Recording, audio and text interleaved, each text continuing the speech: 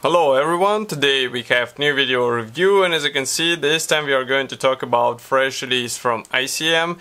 It is made in 1/35 scale and it copies American Civil War Union Infantry.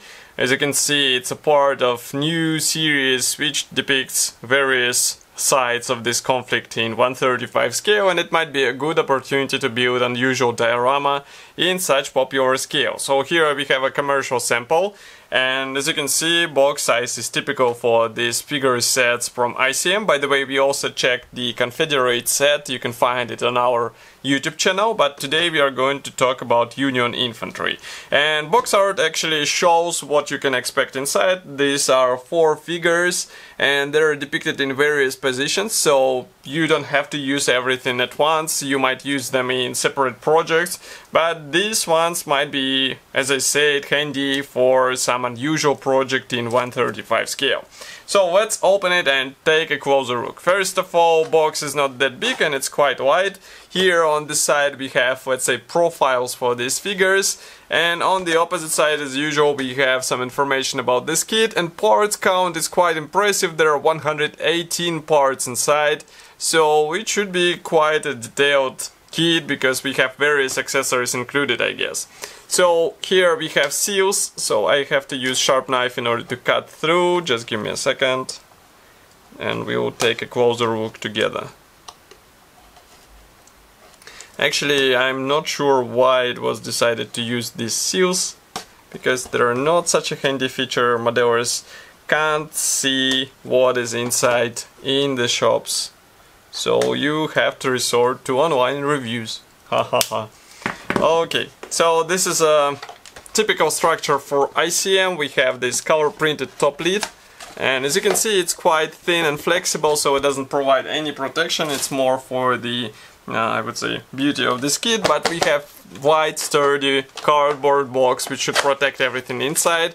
And here you can see that these plastic sprues are packed into the same plastic bag, and on the bottom we have assembly manual and some brochure. We will check it a bit later, but first we are going to start with plastic sprues, so just give me a sec.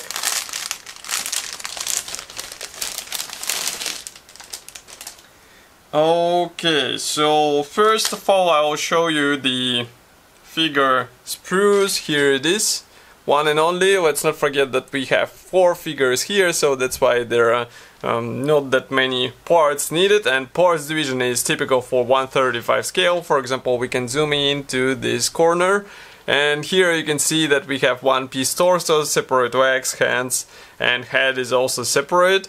Next we continue with another figure which is also in standing position from what I can see, and this one was in seated position. And next one, again standing soldier. As you can see, hands are free, so you can place various items inside them. And here we have another figure. Of course, there are no guiding pins whatsoever. As you can see, there is a plain plastic, let's say clean plastic, so you will have to be careful while combining all this stuff together. And overall molding quality or detail in here looks really cool, so it's just a matter of careful assembly. And as some of you noted on previous videos, it's really important feature of plastic figure sets, because some resin sets do not offer, I would say, well thought connection points. And next we have 2 identical plastic sprues. Here they are, so they carry the same set of parts, that's why we are going to check only one. And here we have various accessories, and these parts actually influenced the overall parts count, that's why it was so impressive. As you can see here, we have various armament and also equipment items for these soldiers, and everything looks cool. It's I would say it's typical for ICM, so there are no unpleasant surprises. Even thin parts are carefully molded and there is no flash, and it should be easy to get these parts off the sprue, but you will have to be careful while painting it because it's a 1/35 scale. They're really tiny in some cases. And next, last but not the least, is the assembly manual. So it is printed in form of quite simple brochure. We can zoom out a bit. Now we close the camera. And you can see that on the first page we have parts map and paints chart and safety advices, and also address of the manufacturer. And on the rear side we have marking guide, which is combined together with assembly manual. There are part numbers, they're also on the sprue, so it should be easy to find what you need for this or that soldier. And as I said, this set should be already available. You can get it, for example, in Modelimex web shop. I really recommend to check their shop. And of course, I will be happy to hear your opinion about such kit. Write it here in the comment section below. If you like this video, don't forget to press the like button, subscribe to our YouTube channel, and I will see you in the next video review as usual. Thank you for joining me today, and bye!